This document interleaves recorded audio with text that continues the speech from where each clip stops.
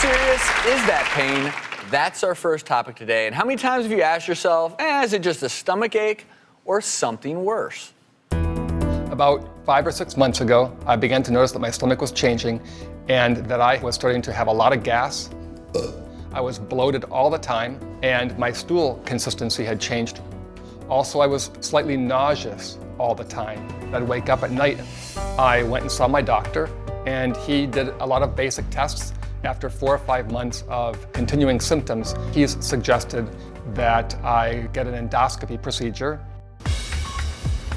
So one of the things that I suspected is that he might have this bacteria called H. pylori. So I've done 3 tests to try to prove it, and they've been inconclusive. So today, I'm going to do an endoscopy, go into his stomach, and see exactly what's going on.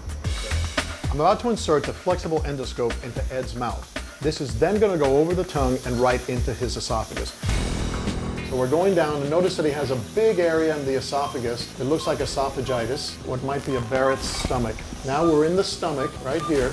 You can tell right off the bat, look how he has blood in the stomach. There's a small stomach ulcer right there. See those right there? A bleeding little ulcer. It looks like a red dot. 3 more red dots, little tiny ulcers. So what I'm going to do now is we're going to get a sample, close.